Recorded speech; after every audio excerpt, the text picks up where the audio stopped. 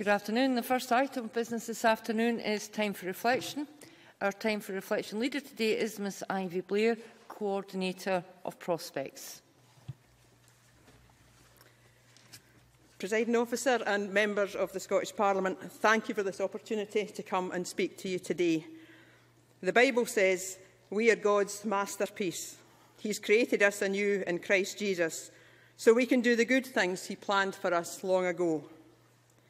In our busy lives, we need to take time to look at God's wonderful creation.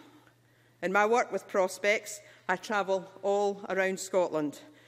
Our country is awe-inspiring in its diversity of landscapes, and in autumn, the colours of the leaves are spectacular. Green, yellow, red, brown and orange, and so many shades of each.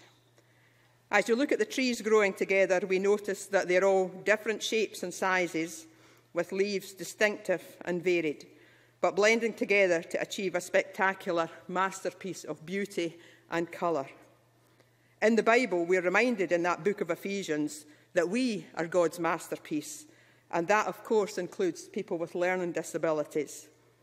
When we view ourselves and others as God's masterpiece, His best work, we start to realise that there are no unimportant people.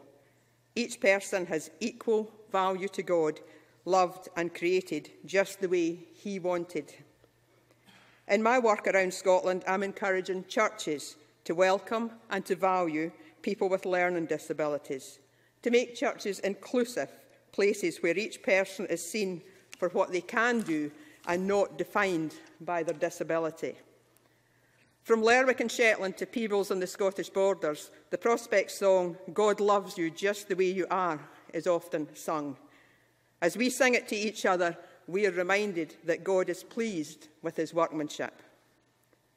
The second part of the verse from Ephesians reminds us that God planned good things for us to do, things that only we can do. So we need to step into our God-given plan and purpose.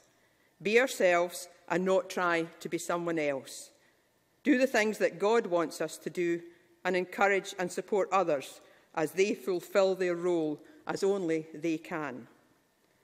At the Battle of Bannockburn exhibition, there's a poem inscribed on the Rotunda monument, and it contains the words, "Small folk playing our part." As each leaf is unique, so are you. Can we be people who blend together beautifully to make a spectacular display to the glory of God?